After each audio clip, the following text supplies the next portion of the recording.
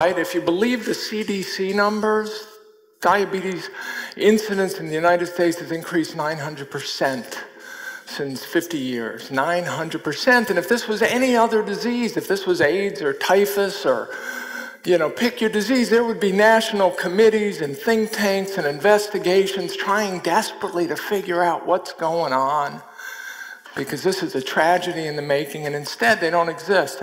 And the question is always, if you find a way to eat that allows you to easily maintain a healthy weight, could that possibly be an unhealthy diet? And I would argue it wouldn't, it couldn't, but the LDO issue is interesting.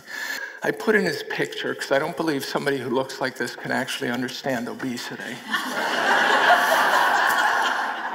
My metaphor for this is I don't think there's a man alive who could understand, an obstetrician or a gynecologist alive, no matter how many babies they've delivered, who will understand childbirth as well as one woman who's given birth. Okay?